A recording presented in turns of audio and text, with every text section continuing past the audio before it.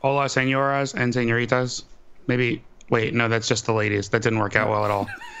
Damn, we're just Hello, hello, there. You everyone. go. Welcome to another episode of, what are we, Whiskey Untitled? Yep. That might be who we are. There. This guy, am I doing this the right way? Yes. Is Professor Charles Xavier from the X-Men. Yeah, I'm sorry. I changed to Asian and I got hair on my head, so that's kind of yeah. Oh, this is awkward. No wheelchair for me. So yes, I am the Drinking Caveman, and this guy over here with the brand new haircut. Look at you, all sexy. Yeah, look at you. He had a, It's usually he had a tied up. date. Is Wally, aka Scotch and Sniff. Yes, that's who I am. Wait a minute. That is who I am. Yes. Okay. No, I didn't need to check that. I was checking something else. Okay. All right. So today's episode is going to be about peated things for people who don't like peated things, Yep. or Pete for non-Peters. Yep. Try to say that Sounds fast, weird. 5 times, right? Pete, not Peters. It just sounds Yeah. creepy. Wait. Somebody commented. I think I can't see what it says. It says also Sniff. Yeah. I don't know who Sniff is. That's me. I don't know what's Maybe he's telling you to sniff. Hey, Maybe smell hey. something. Oh, yeah, no. I don't smell it. Oh, so maybe we should start at the beginning where we normally start. What's in the, What's in the glass? Alrighty. So for me today, you should, what? whoa. You should totally talk about your glass. My glass? That's not just any Yep. glass. Single Mold Alliance has a glass. If you guys haven't seen this on Instagram, we were pretty big on Instagram. We he wants to he's donating $7 per glass to a refugee family that he and his family have been supporting for a while. I'm actually not sure where they're from, but anywho, whenever a person wants to help someone else out in the whiskey community, I think all of us, kind of get up in there and help. A lot of people have been purchasing these glasses. $7. That might not be a lot, but with a group of us together, definitely help out. So yeah, no, it's a great glass. Copita. I was on Copita glasses. So this is my first one ever, so I'm glad this is my first. But no, it's great. It is a bit flimsy, just like the Glencairn. That's the problem I have with those, because for some reason I'm very, very clumsy, so I drop stuff. So there you go, Myanmar. There you go. Thank you, Shimon. So yeah, so $7 of those of a glass goes to them. I think that's great. I can't wait to see the number that we raise. And if you guys do pick one up, please post it on Instagram. Share the love, get more people involved and stuff. And then yep, go ahead. Oh no, I was just gonna say Myanmar/Burma. Yep. Like, if you guys want to learn more about it, this is gonna sound super weird, but the last Rambo they made, the bloodiest movie of all time, it was actually about that. And if you watch after the movie, they explain like why it's called Myanmar and Burma. Like, one is the army occupation, and one is like the actual people of the country who want to just live there, and how it came into that situation, and why people are leaving it, why people want to get away, cool. and why they're being murdered. Yeah, that's a sad topic. But yeah. Anyway, in my glass Hey. is the Glenmorangie Quinta Reuben, which is a port finished whiskey. If you want, check we have a video up for finished whiskey, so this was definitely in there. But have this one. I was inspired by Scotch and Sniff's post today, so I was like, hey, his was mango flavored. I'm jealous, so I was like, oh, let's get some port in there. So yeah, that's what's in my glass today. And then, which is funny. Yep. So this glass, it's not port finished. It's finished in Amontillado sherry. Yep. So I just love the word Amontillado. If you watch House of Cards, they make a reference to it once or twice. But yeah, Amontillado sherry that it's finished in. So it does have some mango notes, which are pretty awesome.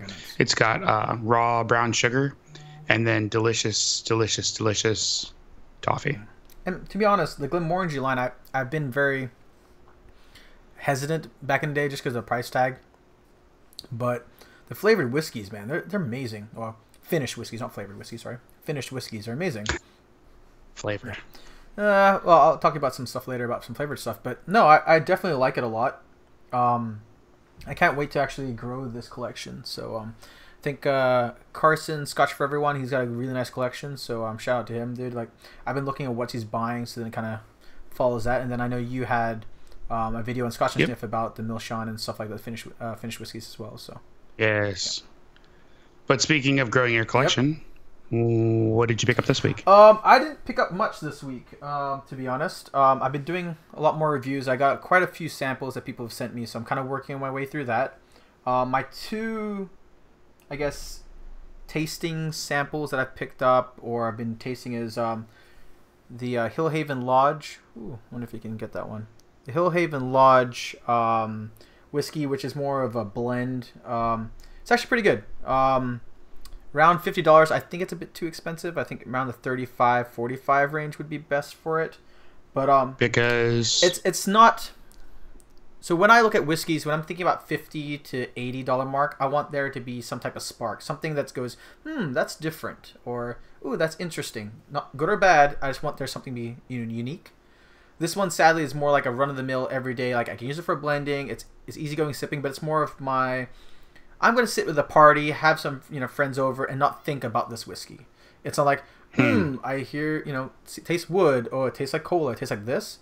This whiskey is definitely something that's like, hey, I'm drinking, I like it, it's smooth, it's easygoing, but it's not complex. So I rated that, I think it was a 3.5-ish. So it's everyday time bourbon, but then again, I did think it was a bit pricey. And then the second one is the BSB 103. So it's brown sugar bourbon. It is a flavored whiskey, so it is artificially flavored, sugar, and this one is cinnamon. When I review whiskeys, I kind of put them in different things, like this one's for sipping, one's for mixing, and then you got your flavored whiskeys. So I did rate this, I think it was like a 4.5 out of 5. Out of 5. Oh. and that's in the flavor spectrum. So it's not going to be like, oh, this is complex, this is unique, you get all those different types of flavors. This is like, hey, it's brown sugar and cinnamon. Tastes like Christmas cake. It's like, it tells you what it is, and so you don't have to think about it. And dude, I put it on freaking ice cream. Oh, it's amazing. I sipped it, just like normal every day. It's fine. But it's not like that. Those whiskeys, like let's say the Glenmorangie Quinta Rumen that I have here. It's like, this is what I'm thinking. This is what I'm trying to get these flavors. I'm trying to pull my palate, trying to make me think. This is telling me on the bottle what it is. I can figure out what to use it for, like I said, ice cream, or just drink it on a smoky day or something like that. So that's kind of why I rated that high. And I actually liked it a lot. Very so cool. yeah, that's what I got. So what do you have? Just a bunch of weird stuff. All right, weird stuff's fun.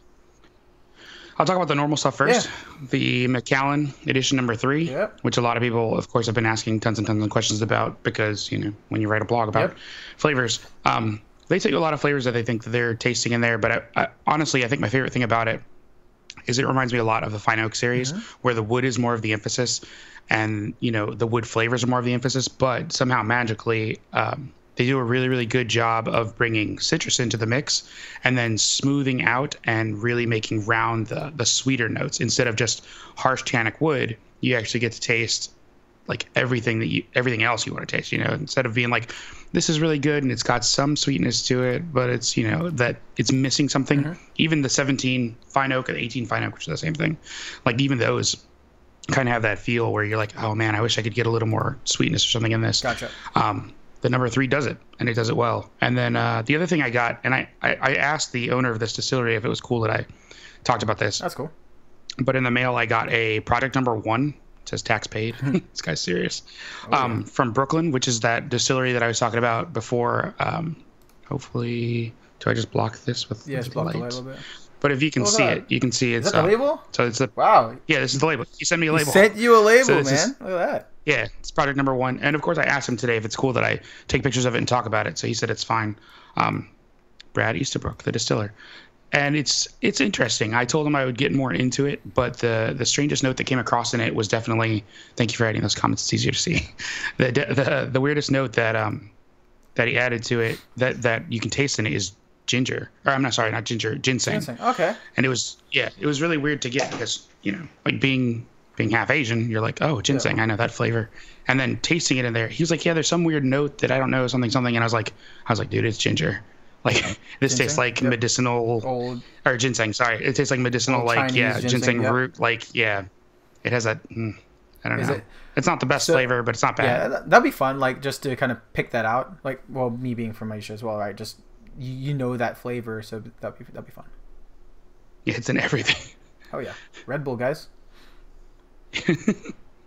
So those are the 2 new things that I picked up this week. That's all. The Tane is not new.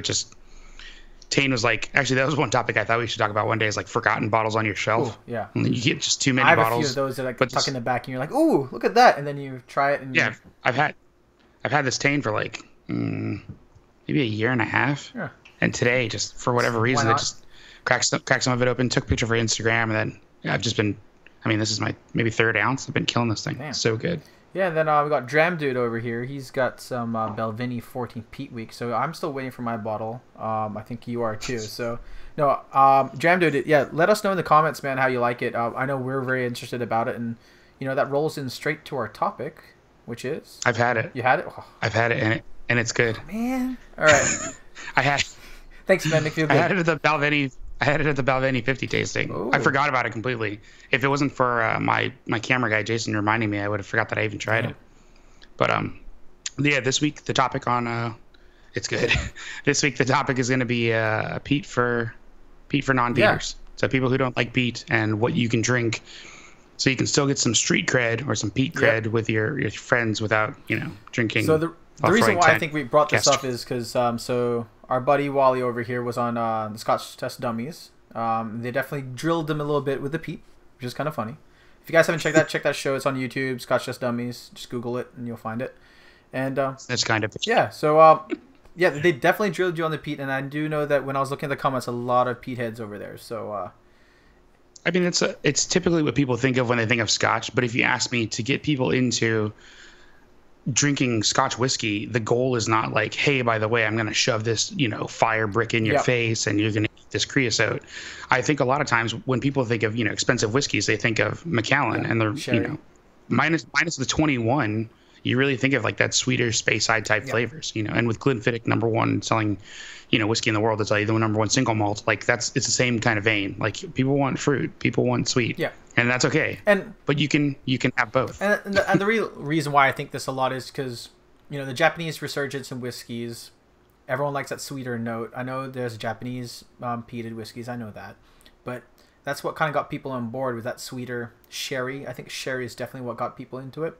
And the lighter. The Mizunara oak casks, adding this weird note. Yeah, so I definitely feel as though that there are quite a few people that if you don't get introduced peat early on, you don't really think about it, and then when you have it, you're like, what the hell is this?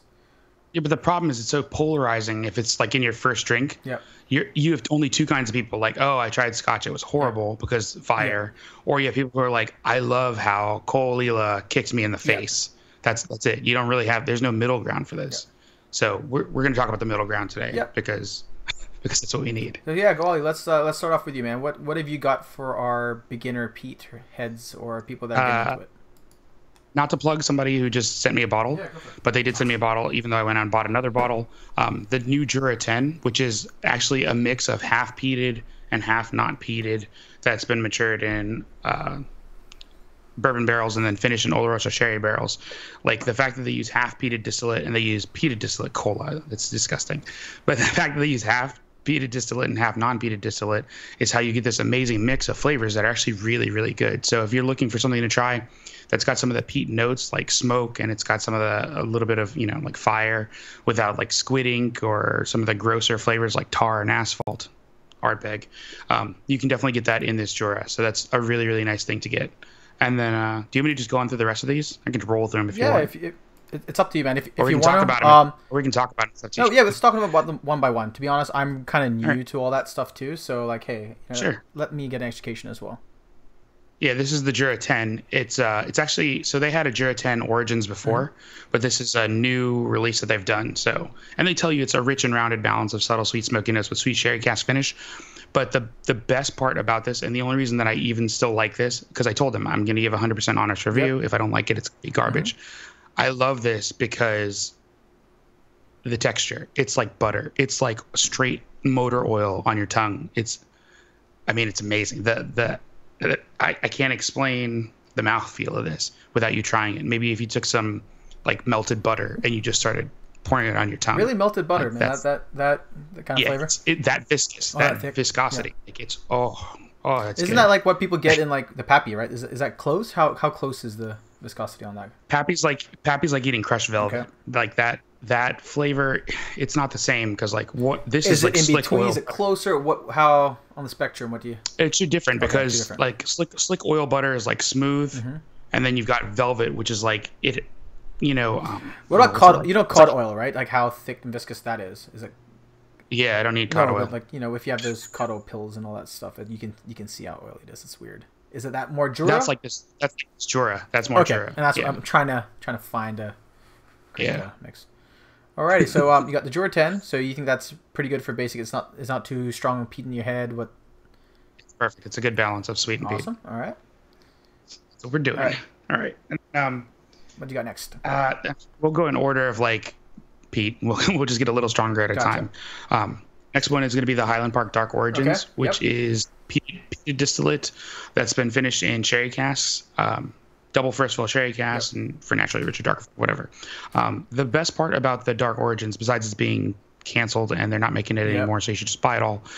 The best part about it is, again, it's a balance of sweet and peat, but the amount of peat that Highland Park puts in there is only like, what is it? Anywhere from 2 to 20 parts per million based on, any of their offerings. Yep. So you're not getting hammered with the peat, but there's Highland Park's peat. I don't understand it. It's more smoky. It's very, What do you mean by it's more smoky? heathery. It's like campfire smoky? Is it like dusty like smoke? campfire smoke. Exactly. Okay. It's like campfire smoke, Gotcha. not like dusty smoke. That's just horrible taste. But yeah, no, it actually dusty smoke just makes me think of texture, like disgusting. I've had some of those. Yeah, But it's no- kind of weird. So their peat is just more smoky and more grassy. Yeah. It's floral peat's a good way to put it, but I think that's part of their distillate, though. Yeah.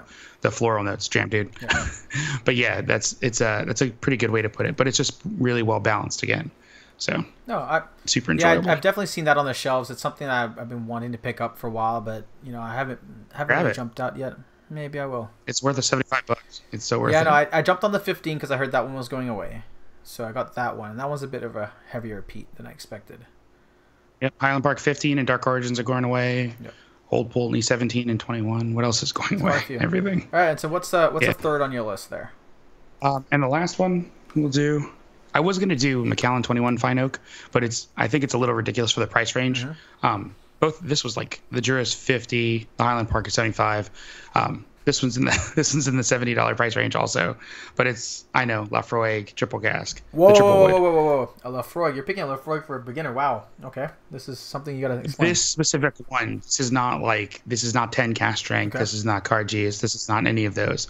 This one, I mean, it's like a bottle of sugar and peat together, and it does such a good job of mixing the sweet and the peat. It's I don't know. It's hard to not like. I'm just surprised that you picked a Lafroig, man, or that. Again, you get some of the notes of their distillate, but you're not getting, because it's aged in these 3 different barrels, and I'm not sure what the 3 different types of barrels are that and it the is longer aged you in. age something, the peat kind of drops down. So it might be something a bit higher than lower than a mix. Quickly. So what did they do it in? They did it in European oak casks. They did it in quarter casks, and they did it in bourbon barrel casks. So the bourbon barrel is going to give you a little sweeter. Quarter cask, it doesn't say what type. And European oak, I'm assuming, is maybe sherry. Okay. Because And it's that some of sherry its flesh, definitely so tones down peat, which is kind of cool. Yes. So. Which is And I've noticed that a awesome lot because too when something mixes a sherry, and I can talk to you about one of the ones I have. So. Yeah, let's do it. All right, so good to me. So what I have so far is a lot of American kind of stuff. So I have the Westland Winter. So this is a peated American whiskey, then aged in ex Oloroso sherry hogsheads. So that's kind of where this one lies. Like while I was mentioning before that we have a peated spirit, and then it kind of rounds it out with age. This peat here is not really your iodine, your regular Scotch type peat. It's very campfire-ish, like you were mentioning before. Smoky, I would call it, more than a peat smoke. It's just a regular smoke, but you definitely know it comes from the peat. So have you had that one before? I'm not sure if I share that one with you yet. I want to say that I tried it at Whiskey Extravaganza last year, but I can't remember. Gotcha. And I like what Dram Dude said. That was some knowledge to drop right there. It's like the same as quarter That the, cask with the European oak. Yeah, the triple wood is the same as the quarter cask, but with the European oak There you cask. go. I think that sherry really does tone everything back down. I definitely agree on that. Like, definitely, like even with this bottle alone, like the sherry knocks it down. So, and I know I've had their peat, and their peat's definitely peaty. So, and then on the Japanese side, I have the Hakushu 12. Now, let's see if this the best way to see it. A little bit of the So I'm smoky. sharing the bottle, by the way, if we're doing this in a podcast or whatever. Hakushu 12 green bottle Japanese. I've been seeing this less and less on shelves now, but I don't think it's going away like the Hibiki 12 is and stuff. So this one here is definitely a lighter peat. This is basically Japanese trying to mimic what the Scottish people do, and they get Scottish peat and stuff like that, and that's how they flame it. But this is very light. At the start, I was just buying whatever Japanese ones I can get, and then this one kind of landed up there. So no, it was great. I think this is my second bottle already. So I'm not a big peat head, but I definitely like the peat that's coming out of the Japanese area. Have you had the Hakushu 12, Wally? Yep. I've had the Hakushu 12, which is just a little bit of smokiness. It's not bad at all. And then have you had the 18? Is it 18? Hibiki 21. Oh, 21? Hibiki 21 comes to mind because it's got a little bit of smoke, but it's such a balanced blend. Yeah, that's the thing. Like, if you guys didn't know, the Hibiki is a blend of all three distilleries, right? You got Hakushu, was it Yamazaki and Yoshi? I don't ever remember the last one. Yoshi or something like that. Those three. And then, so yeah, there is peat in there. I even heard that in Balvini's line, they actually use peat, but not the peat that's what everyone knows what peat is. Like the really smoky peat. They use a different peat. It's just earth. Yeah. So I was really, when I heard that tidbit, I was like, "Ooh, I didn't know that." It's like wet earth there. That's why you can get peat that comes in different flavors because it comes from different areas. That's why peat from like Orkney Islands tastes different than, peat from like the middle of the country, like what Balveni's using. So you're getting a completely different flavor profile. Yeah. I don't know. I think that's why I like Highland Park's peat so much. Theirs just tastes more heathery and it's more enjoyable, more like grass and less like. Well, I wanted to say some curse words. It's more like grass and less like, but it's less like dirt and nastiness. Ugh. Yeah, and then the last one for me is kind of working on your way, a bit peatier, and it's another Westlands Peat Week. This one is a bit higher compared to their winter, but this is kind of where I draw the line when it comes to peat.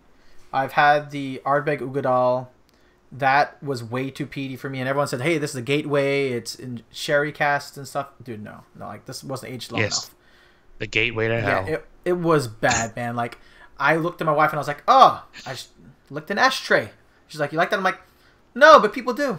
So yeah, that's kind of where I'm like, peat's not there yet for me. And I've tried like the Ardbeg Supernova. That wasn't that bad. I've tried the Octomore. I think 3.1 or whatever. The smoke hits you on the nose, but the dram itself, like the overall, sweet on the palate. Awesome. I was like, this is what I want it to be. Like, yeah, okay, I get that. And this is back to my like childhood cigarettes and all that kind of stuff. Smelling those, not good or bad. It reminds me of my childhood. And then bam, knocks you with some sweet stuff. I'm like, this is what I like. So that's how it should be. Yeah. It should be enjoyable. That's the thing. Yeah, there's enough whiskey out there for everybody to find something to like. No, I definitely agree on that. That's what you want to need. Like I feel as though that for me anyway, whiskey is definitely a gateway to your childhood, to good fond memories, or even some bad memories if you want to remember that. But it's just like it brings you back to something. Like a lot of people say, hey, it tastes like for the BSB 103, right? It basically reminds me of Christmas cake and stuff like that. And of course they didn't stuff Christmas cake down there.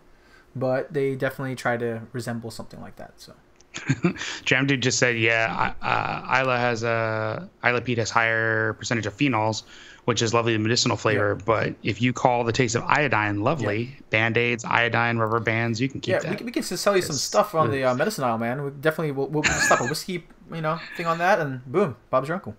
You know what is good from Ardbeg though? On a serious note, the Dark Cove. Which one though? Especially the Dark Cove or the committee release? So the Dark Cove committee release was the one they released before they did the regular release. But the committee release is actually higher proof, but it actually tastes less peaty, and I don't understand why that is. Because the regular release that they had, I should have grabbed the bottle. I was in the other room. But the regular release they have, for whatever reason, because of the lower alcohol content, it seems like the peat really just shines through. But it's not bad though. It is a good balance of peat and sweet. Okay. It reminds me a lot of the Dark Origins, maybe they did them together. Dark Origins, Dark Cove, that kind of thing. Maybe. But the sherry just helps so much. Maybe I should. Yeah, Dark Cove. I know I can't find that anymore here, so I might have to ask for a second. Oh, really? Yeah, you can't find, like, I had the Kelpie for like 3 weeks where I am, and then just disappeared. I'd have to go find a Dark Cove too, because I may have finished one. may have disappeared it. Alrighty, so we basically got through our topic. Yeah, Dram Dude, Shimon, anything else you guys want us to discuss? If not, we're going to go into our random rants for a little bit. So, usually what we do in this show. You know, I think the last couple of shows I did rant on pricing and stuff like that. But any rant do you have so far, dude? I mean, nothing wrong with a little organization. Nothing's going to hurt there. But I was surprised. So the Brooklyn, that guy sent me. So the original stuff that I had picked up was the Whiskey 77 Weeded. Yeah. This stuff's pretty good. Like it's quite enjoyable. But this project stuff, it's I don't know. Like I said, with that ginseng note, and this is at 50% alcohol. Yeah, maybe I should ask you for a sample of that because I would love to taste ginseng. I think it is. Yeah, he sent me like a giant 4-ounce bottle. It is bottled in bond, which is cool. They went through that whole process to get it warehouse bottled. And shit and everything. Wow. Yeah, crazy. But it's I don't see people doing for that. a weeder. It's just got some strange notes. Huh. And to be honest, I do like weeded bourbons. They're a bit sweeter, like everyone knows. So I'm definitely generally larceny. Yeah. Dude, I've had some people that dislike larceny a lot. I wonder why. I actually don't mind it. I don't get it. So. My palate is not like anybody from like Bourbon R forums anyways. People are like, have you tried their Prohibition 1920? I'm like, I like the 1920, man. Don't knock on the 1920. I actually like that. That's one of my like. I can't wait to put that review up. It's not good. I did all 3 of them at home, and I was like, okay, we'll get together one time. We'll sit there, and I'll force feed that shit to you, man. Trust me. But the problem is, I mean, that bottle is almost full for me. It's just, it has a decent nose, and then it falls flat on the palate. It just doesn't. Well, it doesn't deliver. I guess the thing I have to see is like, what are you comparing it to, right? So there's some things. Every bourbon I've ever had. I can't do that. Like, I guess I have little boxes for everything. But I think the 1920 for what a standard bourbon should be at a lower price point, I like it. The viscosity is good enough. The flavors are what bourbons should be. The nose is great. Like, there's things that I would change of it, of course, right? I would probably like a longer finish, or I want more richer, or more, I guess, stronger wheat type flavor onto it, or maybe even a hint of rye at the end. But overall, it's a decent buy. I wouldn't think it's like the best buy in the world, but yeah, no, I would remember it if it did something unique, and that's, I mean, like I said, once you've had, I don't know, if I have 250 bottles open in the other room, and I don't know, I've tried definitely at least double that. Mm-hmm. For whiskeys, trying to remember every one of them is just not going to be possible, even with taking notes. So the goal more or less is to look for the ones that are unique enough to your palate that you remember them. No, I agree. And the 1920 doesn't do it. If I had to pick a palate between the 3, I think it's the 1890 that had a better palate. It just tasted better. The nose wasn't as good, but so I guess the lucky thing about me was I did them blind as well. I did against the Statesman. So I did that too. Not with the Statesman, but blind. Okay. Wow. All right. Interesting. Hey, you can't lie then. It's not like, hey, I don't like it or not. You've been blind. Huh. Fair enough. That's the problem. That's the problem with the palate. Everybody's just different. To be honest, that's what's great about it. You know what I mean? Like, we don't know what we like. There's certain things I like a lot that, like, I like that honey one, but it's not for everybody. If you don't want honey in your whiskey, then you don't care about it. But definitely. No, like you said, if there's a whiskey that has like a flavor profile, you dive to it. Like, I bet you have duplicate bottles of things you like, so do I. So. Heck yeah. So. Which, ironically, is mostly Macallan. I don't know how this works. Well, I'm just maybe Macallan fanboy here. Maybe. Yeah. 3 bottles of gas strength. I don't know what's going on. No, to be honest, I actually want to try, like, if there's ever an opportunity to try the 1, 2, and 3 on a blind tasting. The Macallan? Yeah, no, that's the way to do it, but they're so distinct it'd be easy to do. Well, the thing is, like, I haven't tried any of them, so I wouldn't have a clue. I gotcha. Well, you just know the 1 is so sherried. Number 2 is ginger snap cookies with like vanilla icing, and number 3 is this just very different citrusy deliciousness, citrusy fine oak essentially. Yeah. I actually did it side by side with the 17 fine oak, and I was surprised by how similar they were. Okay. But the price difference, oh my gosh, 17 fine oak, you're going to spend $260, and it's Macallan edition number 3, which is a more round and sweeter flavor. You're only spending $100. That's what I can't. Like, I just can't do that. Like, Macallan, yeah, okay, all the hype and all that stuff, but that much money, man. Oh, I heard the new Glenfiddich Experimental 3. The ice wine one? The ice wine. I heard it's supposed to go for like $250. Oh. And usually I buy like 2 of those at a time, but I don't know about this one. Wow. I just picked up an IPA, by the way, just FYI. I just heard that. Somebody told me that, so I'm not sure how valid that is, but on Instagram, somebody definitely messaged Aren't me. Aren't they around the $100, $130 mark, right? Generally, they're right around $100 bucks. This ice wine must be like, Ooh, I did see Scotch Troopers thing in Canada, so they probably use the Canadian ice wine. That's expensive. Yeah, ice wine is super expensive anyways. Yeah. What ice wine isn't expensive? That's true. And has an age statement. Maybe. Is he still up there? Because I know I'm pretty sure he's at the release. Yeah, I think he's at the release. Yes. So. Yes, he is. Man, lucky guy. Lucky guy. I think he went to the Gretzky whiskey facility too, which is kind of cool. Wayne Gretzky. Yeah, the Gretzky facility is where they did it all. I know they got to ride helicopters and stuff. I might be looking through his story feed right now.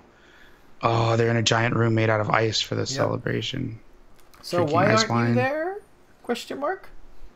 Not cool enough. 60,000 followers is a lot different than 11,000 followers. Yeah, but still.